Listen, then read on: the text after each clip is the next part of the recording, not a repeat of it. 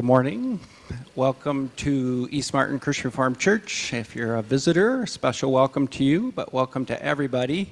Special day for us, a new beginning. We're the Trinidads. We're certainly here to welcome them this morning. We came up here as elders, just want to give them a special send-off, pray over them a bit. We're going to have Joel maybe introduce his family himself. I think you guys know him a little bit, but he's going to do that a second. Then I have a passage to read, and then we'll pray over him a minute. So. Go ahead, Joel. Good morning. Happy Lord's Day, everyone. It's a beautiful day today. It's good to be here. Thank you for welcoming us as part of your family. This is my cute little family. This is JC, letter J and letter C. She has 3 Filipino names. You don't want to remember those names, but JC is fine. My eldest is Yuel Alethea. It's the pronunciation of Yuel is in the picture we sent you. It's Yuel, Yuan, and Yuen. Yuel Alethea, Yuan Carix, and Yuen Thays. You'll forget them later, so that's fine. You can ask us again next time. But again, thank you for having us here. All right, I have a passage here to read to get us going. There's a time for everything, and a season for every activity under heaven, a time to be born and a time to die, a time to plant and a time to uproot, a time to kill and a time to heal, a time to tear down and a time to build, a time to weep, a time to laugh, a time to mourn and a time to dance, a time to scatter stones and a time to gather them, a time to embrace and a time to refrain, a time to search and a time to give up, a time to keep and a time to throw away, a time to tear and a time to mend, a time to be silent and a time to speak, a time to love and a time to hate, a time for war and a time for peace. What does the worker gain from his toil? I've seen that the burden God has laid on men. He has made everything beautiful in its time. So we ask, what time is it? Obviously, it's time for the Trinidads to begin their time with us here, and we're blessed by that. So yeah, we don't know what time it is in God's world. Sometimes we wonder, but we definitely know it's an exciting day today where we can celebrate together with the Trinidads. We look forward for this partnership with them, working with them to build God's kingdom. So we're just going to, as elders, we're going to pray over them this morning, and then we'll get going. So should we pray? Dear Heavenly Father, thank you for this blessed day. Thank you for this time. We hear your words. We know that all time is in your hands, and you know what time it is. We worry about time.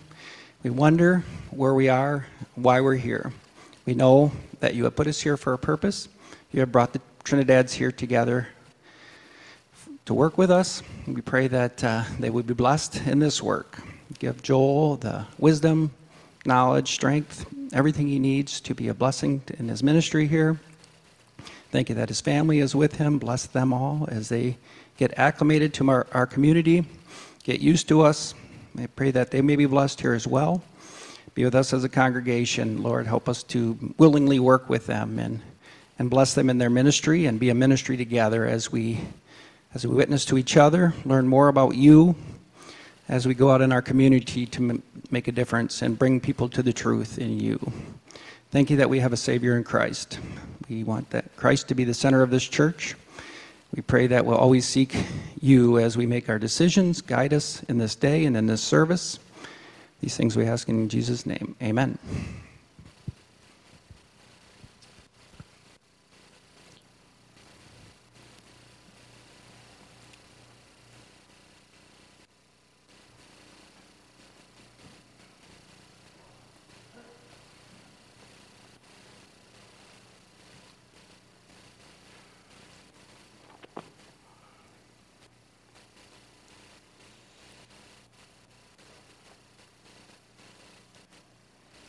Again, a beautiful morning to all of us.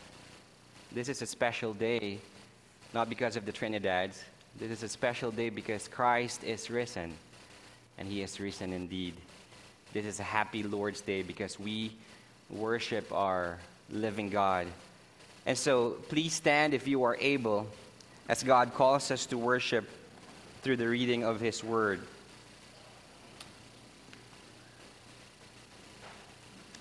Hear now God's word. Praise the Lord. Give thanks to the Lord, for he is good. His love endures forever. Who can proclaim the mighty acts of the Lord, or fully declare his praise? Blessed are they who maintain justice, who constantly do what is right. Remember me, O Lord, when you show favor to your people. Come to my aid when you save them, that I may enjoy the prosperity of your chosen ones, that I may share in the joy of your nation and join your inheritance in giving praise. Bless thus the reading of God's word. Let us sing songs of praise to God.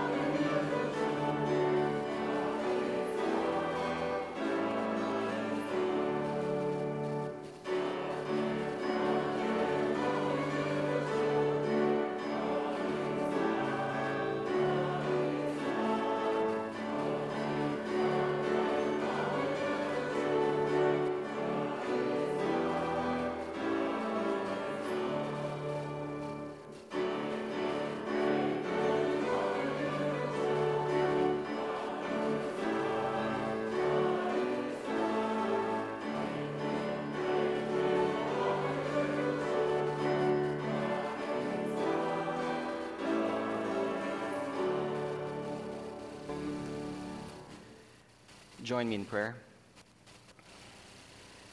Our gracious God and loving Heavenly Father, we thank you for this wonderful day here at East Martin.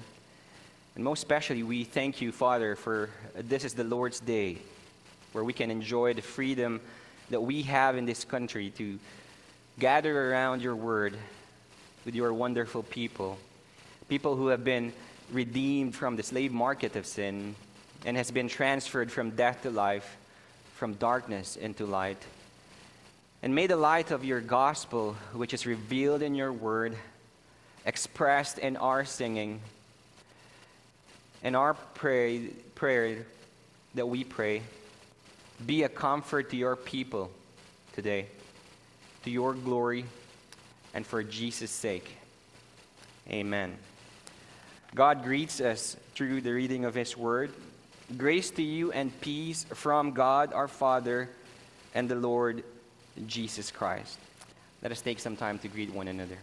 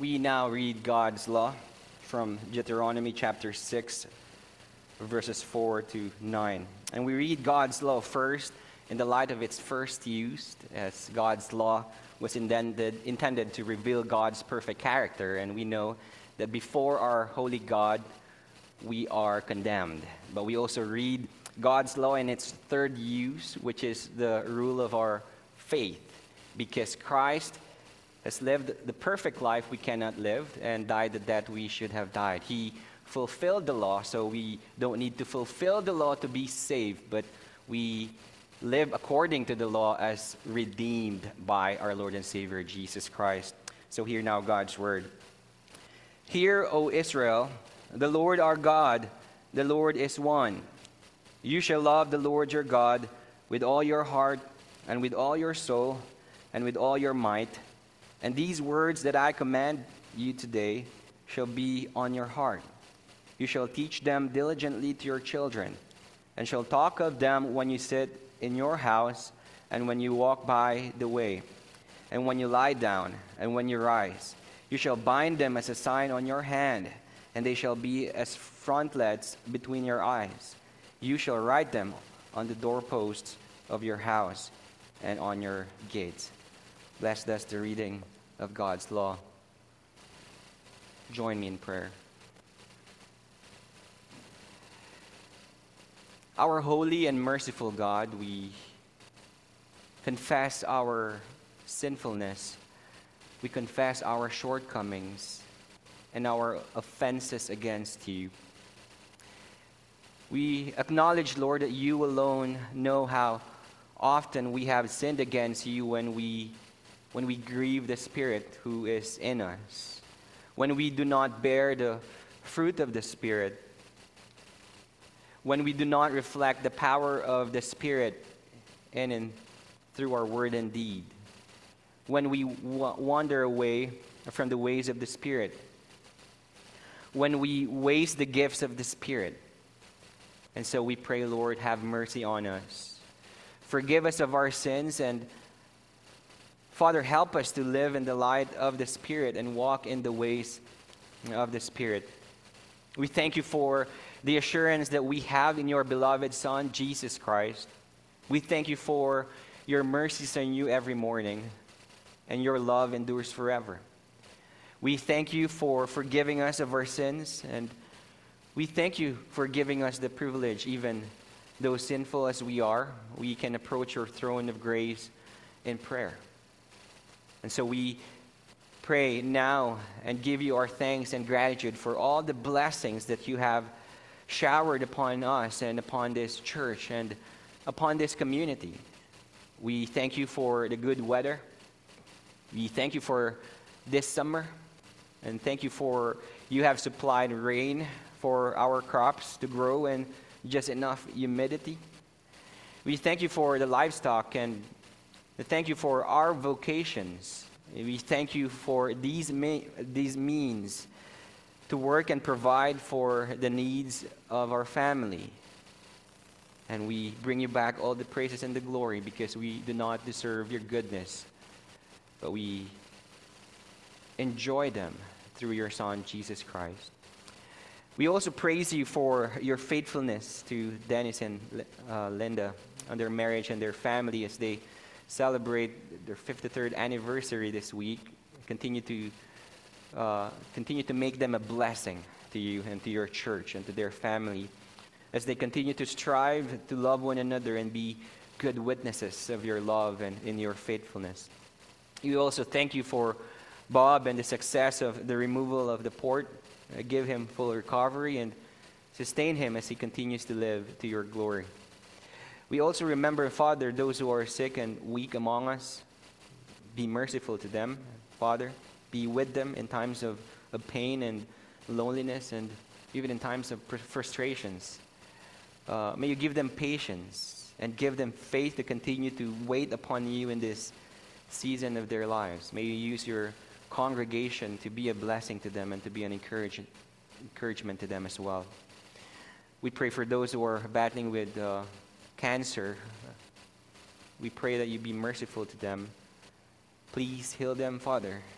And may you Strengthen those who are still going through treatments and surgeries, and we pray that they will be successful and helpful in their recovery. We pray for their families as they journey with them in this difficult time. And we pray the same thing for those who are under special care and specific care because of sickness and weaknesses of the bodies. We pray for the medications and the procedures and the medical staff to be beneficial for them, Lord. May you help them, even though in this season of their lives there are a lot of troubles and a lot of trials. Pray that you help them to worship you wherever they are right now. We also remember Ben and all the 66 guys in their Marine company who are going to South America for training. Father, keep them safe and healthy. Keep them from harm, and may you be with them. And we pray that you also be with Jonah wherever he is right now. May your hands be upon those who serve this country. We pray for those who have lost a loved one recently and are grieving and are still struggling with loneliness. Father, be their company, be their joy in times of sorrows, and may you be their peace in times of troubles, and may you comfort them in times of distress. Be with them in their loneliness, and may you use your church to be an encouragement to them. Father, we thank you for the summer is almost over, and we pray for the school year 2024-2025. Thank you for another year of teaching for our teachers and learning for our students. May you sustain all of them. May we also pray for us parents and guardians as we strive to work with the schools and all for the good of our children and to your glory. We pray that you give everyone good health and God-glorifying school season. We thank you, Father, because you hear our prayers.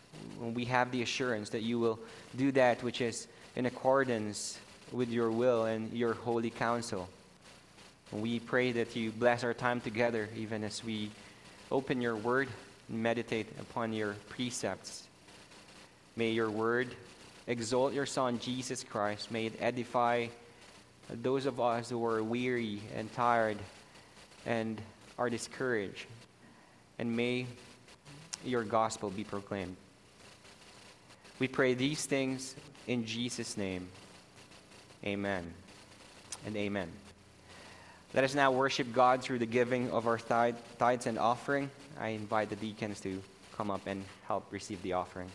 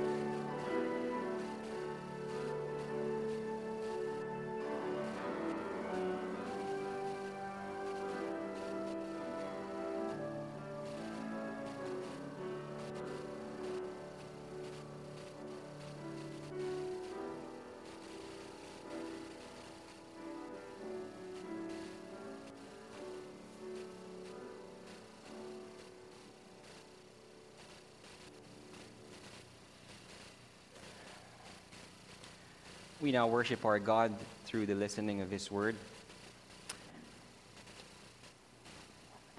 Today we will be starting a sermon series in Romans chapter 8.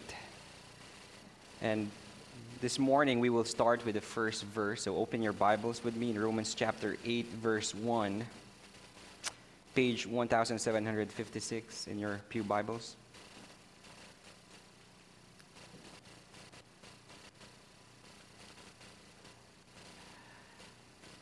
Romans chapter 8, verse 1. Hear now God's word. Therefore, there is now no condemnation for those who are in Christ Jesus. Because through Christ Jesus, the law of the Spirit of life set me free from the law of sin and death. We'll be reading until verse 4.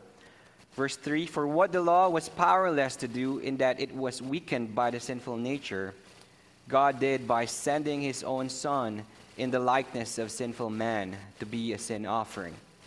And so he condemned sin in sinful man in order that the righteous requirements of the law might be fully met in us who do not live according to the sinful nature, but according to the Spirit. This is the word of the Lord. Thanks be to God. Let's pray. Our gracious God and loving Heavenly Father, as we open your holy word this morning, what we know not, teach us. What we have not, give us. And what we are not, make us. We pray all these things in Jesus' name. Amen and amen. Brothers and sisters in Christ, let me ask you a very important question. What shakes the assurance of your faith? What shakes the assurance of your faith? Is it a particular habitual sin that you find hard to overcome? And that even though you know in your heart of hearts that you love God, but you just keep falling into the same trap? Is it when you compare your lack of commitment to God and His church, with other people around you who are just saints in their faithfulness to the Lord? What shakes the assurance of your faith? Is it the lack of the fruit of the Spirit in your life?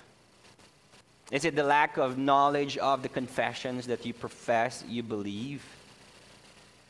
What shakes the assurance of your faith? Is it the difficulty to forgive those who have hurt you and have left painful scars on your heart and soul that will last a lifetime, and you just find it hard to forgive? And you know you are to forgive. Does that shake your assurance? Is it the guilt that you feel for the loneliness in your heart and the lack of will to live on and the lack of joy because you have lost a loved one, whether from sickness or from irreconcilable conflict? Is the weakness of your faith robbing you of your assurance? Brothers and sisters in Christ, this is the gospel. The weakest of faith clings to the strongest Savior. And that is our assurance. Christ is our assurance and not our weak hearts and consciences. That's the good news. Thanks be to God through Jesus Christ our Lord, the Apostle Paul exclaimed in Romans chapter 7, verse 25. There is a sure salvation and no condemnation in Christ. We have assurance not because of the strength of our faith, but because Jesus is mighty to save. Jesus is able to sustain, and Jesus will see us through in every season of our lives. And so this morning, let us establish the immediate context of Romans chapter 8, verse 1 by looking at the previous chapter. So if you can turn with me to chapter 7 in your Bibles, let me read verse 6. it says here, "But now, by dying to what once bound us, we have been released from the law, so that we serve in the new way of the Spirit, and not in the old way of the written code." That's key. It says, "But now we are released from the law." And the Apostle Paul was not saying here that the law is no longer needed. We do not believe that. But it was a contrast between our former life, being heirs of Adam and slaves to sin, and now into our new life, being heirs of Christ and children of God. Now, if you continue reading from verse 7, especially verses 14 to 23. Let me read verse 7, then we'll jump to verses 14 to 23 in chapter 7. "What shall we say then? Is the law sin? Certainly not. Indeed, I would not have known what sin was except through the law. For I would not have known what coveting really was if the law had not said, 'Do not covet.'" Let me jump to verses 14 to 23. "We know that the law is spiritual, but I am unspiritual, sold as a slave to sin. I do not understand what I do, for what I want to do, I do not do. But what I hate to do, and if I do what I do not want to do, I agree that the law is good. As it is no longer I myself who do it, but it is sin living in me. I know that nothing good lives in me, that is in my sinful nature, for I have desire to do what is good, but I cannot carry it out. For what I do is not the good I want to do, no, the evil I do not want to do, this I keep on doing. Now if I do what I do not want to do, it is no longer I who do it, but it is sin living in me that does it." Verse 21, "So I find this law at work. When I want to do good, evil is right there with me. For in my inner being I delight in God's law. But I see another law at work in the members of my body, waging war against the law of my mind, and making me a prisoner of the law of sin at work within my members." Paul said, "What a wretched man I am! Who will rescue me from this body of death?" We see here that even though we were released from the law and now can use the law to walk in the Spirit, there is still the conflict between the flesh and the spiritual. Our final salvation awaits us in our glorification, when our bodies are changed into indestructible bodies. Now, we must admit, brothers and sisters in Christ, our struggle with sin often robs us of our assurance, right? We ask, am I really saved? This is the same conclusion that the Apostle Paul had in chapter 7, verse 24. "Wretched man that I am, who will deliver me from this body of death?"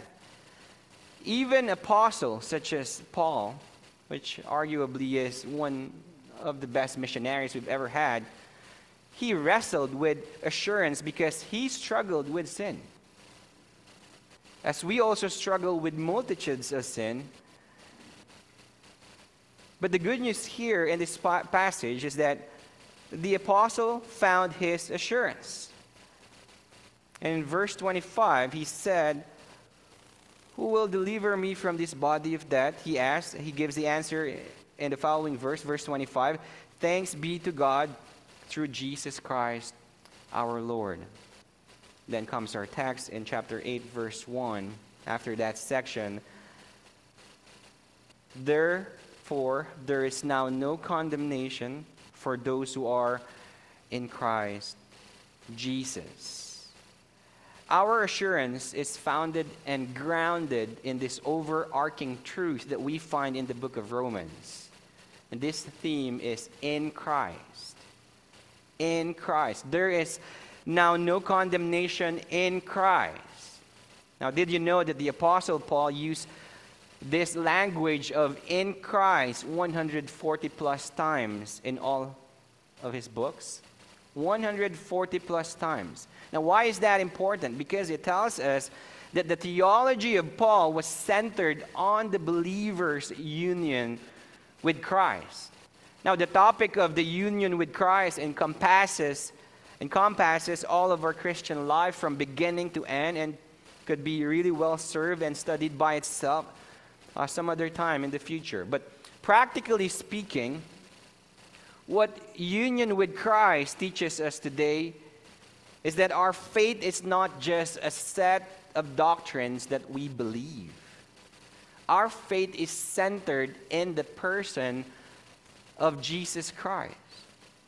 Therefore, we are known not primarily by our confession, but more importantly, by our communion with Christ. We are known not primarily by our confession, but more importantly, by our communion with Christ.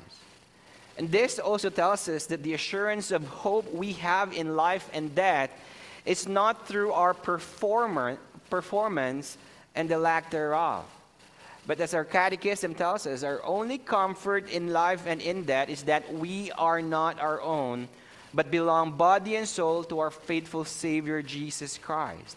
So Christ is the foundation of our salvation. Christ is the fuel even of our sanctification, and Christ is the future. And we can say that Christ is the foundation, the fuel, and the future of Ismartin and what God has entrusted us to do. And in our text this morning, it is interesting that Paul started this doctrine-packed chapter with the image of condemnation. Isn't that interesting? And how being united with Christ saves us from it. Brothers and sisters in Christ, this makes sense because in the grand scheme of things, the gospel is good news, because outside of Christ, what's left for us is the wrath and the judgment of God. Therefore, being united with Christ gives us assurance that we are not condemned anymore by the wrath and justice of God. Now, the word condemnation is a judicial term, and the image is the courtroom. You and I are guilty sinners standing before a holy judge. And now backtracking to Romans chapter 8, where it says, "But God demonstrated His love for us, that while we were still sinners, Christ died for us," paints a picture of Christ paying the penalty on our behalf, on behalf of the guilty. So when Paul said, "No condemnation for those who are in Christ Jesus," or in Christ, he was saying that there is no condemnation because Christ has already paid the penalty. And that is why we call it the penal substitution. Penal substitution simply means that He died the death we should have died, and He paid the debt we could not pay. He died the death we should have died and paid the debt we could not pay. So our union with Christ is not just all about the benefits we have received and now enjoy as Christians, right? But first and foremost, it is also about not receiving the wrath and the judgment of God that we deserve as sinners. The gospel finds its climax in the resurrection of Christ. This is true. In the resurrection of Christ, we are assured of our resurrection from the dead. And this is also true. But this assurance is also made possible. This assurance is only made possible not with our union with Christ, not only with our union with Christ in His resurrection, but first and foremost, His union with us in His incarnation, becoming like us in this fallen and broken body, and in His death by receiving undeservingly the punishment of sin we fully deserve. This is the gospel. The gospel is penal. Penal. Therefore, it implies, first, the Father made His Son to be sin, who knew no sin, that in Him we might become the righteousness of God. Our union with Christ unto life was preceded by His union with us in our sin and death. God had forsaken His Son first, so we can be accepted as His children. God abandoned His Son first, so we can be found.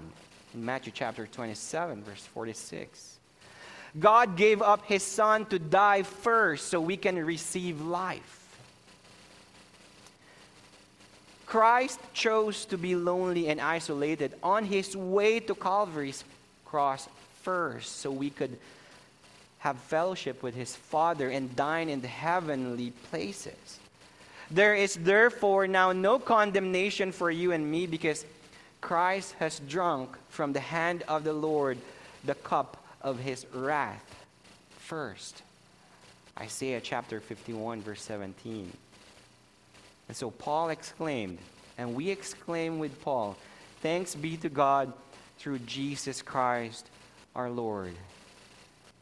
And as the prophet Isaiah prophesied, "But He was wounded for our transgressions, He was bruised for our iniquities. The chastisement for our peace was upon Him, and by His stripes we are healed." Our union with Christ is not just our enjoyment of the benefits that we have in Him, but it is the acknowledgement that He lived the perfect life we could not live, suffered the suffering we should have suffered, and died the death we should have died. This is all God's. God saved us from Himself, through Himself, and for Himself. That's the gospel. God saved us from His wrath through His Son, who received fully His wrath that is for us. And He saved us for His glory. Brothers and sisters in Christ, we have assurance because the condemnation we so deserve was poured out unto Christ. We all need to be reminded of our assurance in Christ. We need to always remember that we have assurance in our identity as people united with Christ. But here's the good news. It is more than just remembering of that truth that secures that assurance. It's not in our remembering of our identity in Christ that gives us the greatest assurance. Because our memory fails us, right? It will fail us sooner or later. We know this. We experience this when we have a loved one who suffers from Alzheimer's and dementia, right? When memories became vague, when they cannot remember even their own family. And we might ask, how can someone who have lost important details of their life story, who have forgotten important truths about their faith, how can they retain their identity as a child of God? Or how can they remember the assurance that they have in Christ? And here is the gospel for you and me. Our assurance is not ultimately in how we remember, but how God never forgets. God remembers. He is our covenant-keeping God. And we are who we are, children of God, and we have what we have, our assurance in that identity, because in Christ, God remembers. Christ's redemptive work through His life and death is the objective evidence of our assurance, and not our weakly hearts and doubting consciences. the Apostle Paul could not be more emphatic than this. In the original language, Romans chapter 8:1 starts with a no, an emphatic no. In our NIV translation, it says, therefore, there is now no. So in English version, it is the fifth word, the word no. In other translations, it's the same thing. But in the original language, it starts with a no. No condemnation. Who starts their sentence with a no? Moms? Oh, that's a powerful word right there. When my kids come to me and ask for Go-Karts, I will ask them, what did your mom say? She said no. And that's your answer. She's the Lord of the house. I cannot do anything about it. Paul started the verse with no. That's a negative word. And the next word in the original language, the next word is condemnation. Katakrime, crime, condemnation. No condemnation, two negatives. No condemnation, two negatives. Right? Who starts their sentence with two negatives? Wives? When I ask my wife, how much more do you need to fix the laundry? There's a difference when he said, not a lot, when he said, never ending. It's two negatives, speaks a lot. And that's basically the picture here. It's an exaggeration. No condemnation. Two negatives to affirm a positive truth. It's a lot powerful than saying, yes, we have assurance. No condemnation. No, none. No condemnation. Can you think of something? Can you think of that one thing that really shakes your assurance? Oh, I've done it again. I've done this silly, petty sin again. This struggle with lust. This struggle with pride. This struggle with unforgiveness. No. That will not take away your assurance. There is no condemnation. This assurance is not only from present condemnation, but from future perdition. Romans chapter 8 verse 1 could be translated as God the Father saying, I will most certainly never, ever cast you out because of my Son, Jesus. I will never cast you out.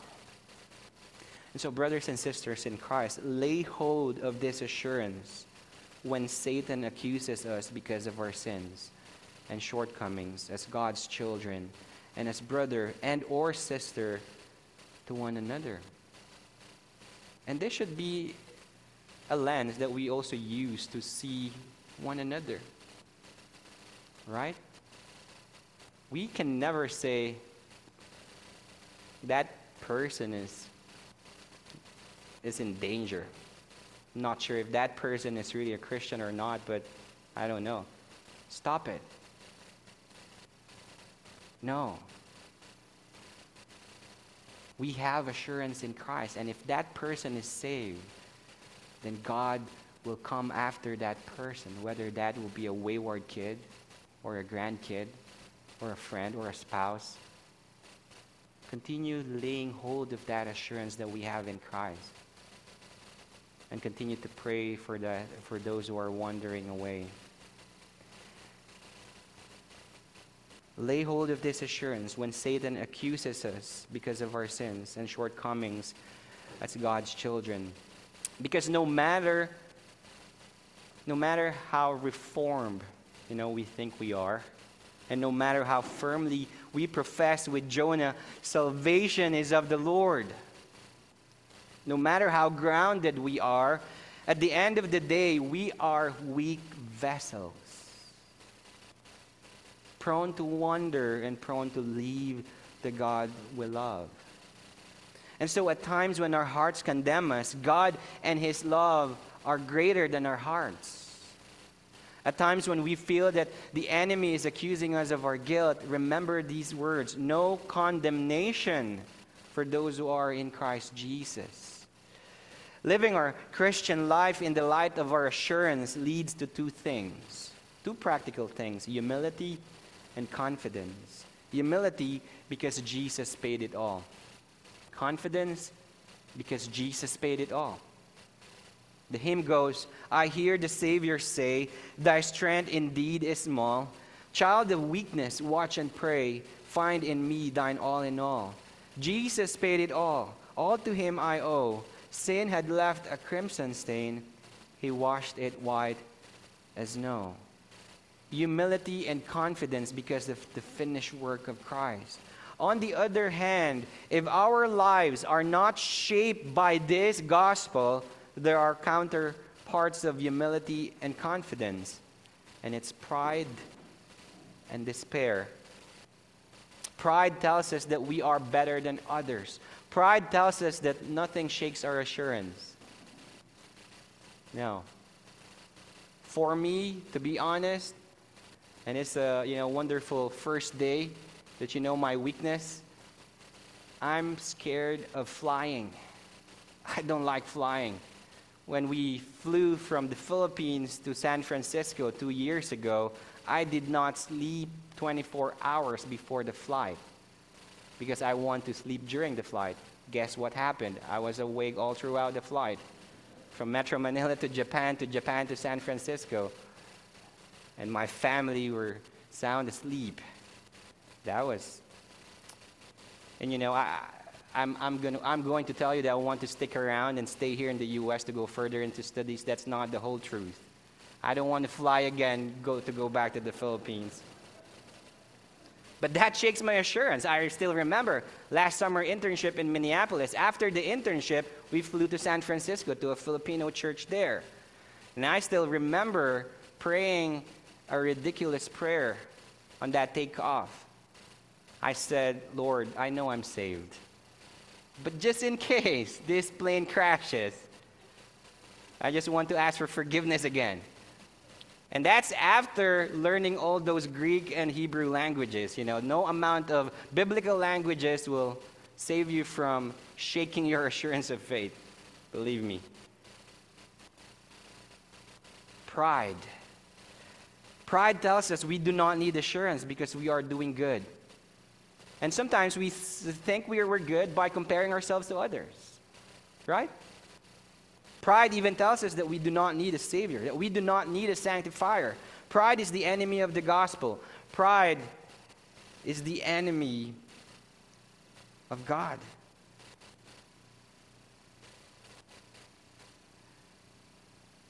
This is a powerful picture of someone who thinks he has assurance, but actually not.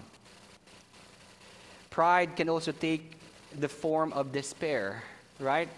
Despair tells us that we will never be as good as others. We will never be as holy as them. Despair tells us that we can never approach God's throne of grace to receive blessings because of our sins, our shortcomings.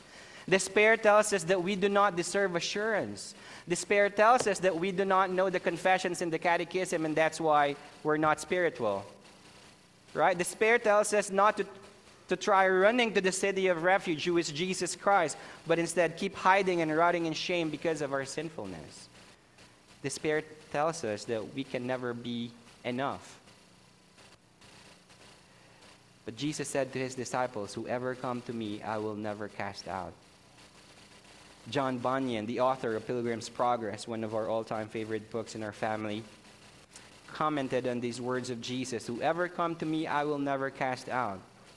He said that Christians tend to deflect Christ's assurance. You tend to deflect the objective assurance that we have in Christ because of our shortcomings. And you say, no, wait, you don't understand, Jesus. I've really messed up in all kinds of ways. But Jesus says to you, I know. I know. You say, you know most of it, sure, certainly more than what others see, but there's perversity down inside me that is hidden from everyone. But Jesus says to you, I know it all. You say, well, the thing is, it isn't just my past, it's my present too. But Jesus says to you, I understand. You say, but I don't know if I can break free of this anytime soon. But Jesus says to you, that's the only kind of person I'm here to help. You say, the burden is heavy and heavier all the time. You don't understand my struggle with sin. It's hard. But Jesus says to you, then let me carry it. You say, it's too much to bear. But Jesus says to you, not for me. You say, you don't get it, Jesus. My offenses aren't directed toward others, they're against you. But Jesus says to you, then I am the one most suited to forgive them. And you say, but the more of the ugliness in me you discover, the sooner you'll get fed up with me. But Jesus says to you, whoever comes to me, I will never cast out. This for sure is a message for all of us who are here this morning, whether you have been saved all your life or you're just new to the faith. Whether you have recent spiritual renewals or it has been a stagnant spiritual life for a while. Whether you are excited moving forward or more pessimistic because of what's going on in your life and around you, we all in one way, shape, or form deflect this assurance because of our shortcomings. Tonight we will also start a 3-part sermon series in our evening service on Isaiah chapter 4, and the first message will surely give more substance to our message this morning, as we shall see by the example of the Israelites, despite their being hard-headed, stiff-necked people, God was actively pursuing them. And so this is also a message for those who are losing hope for a loved one, a kid, a grandkid, or a friend who have gone astray away from the Lord. They are never and they will never ever be out of God's reach. Be encouraged because our God is mighty to save. Let me end our message this morning by reading a hymn written by John Newton entitled, Approach My Soul, the Mercy Seat. He said, bowed down beneath a load of sin, by Satan sorely pressed, by war without and fears within, I come to thee for rest. Be thou my shield and hiding place, that sheltered near thy side, I may my fear's accuser face, and tell him thou hast died. Praise be to God. If you are here this morning and you haven't received that assurance in Christ, that salvation that you need for the forgiveness of your sins, come to Christ. He's gentle and lowly, and He will never cast you out. Let's pray. Our God, amidst all the discouragements and difficulties and dangers and distress, insecurities and lack of assurance and darkness of this mortal life, may you grant us faith and assurance so we may depend upon your mercy, and on this hope build our faith as on a sure foundation. We praise you, for there is now no condemnation for us who are united with your Son, Jesus Christ, our Lord and Savior.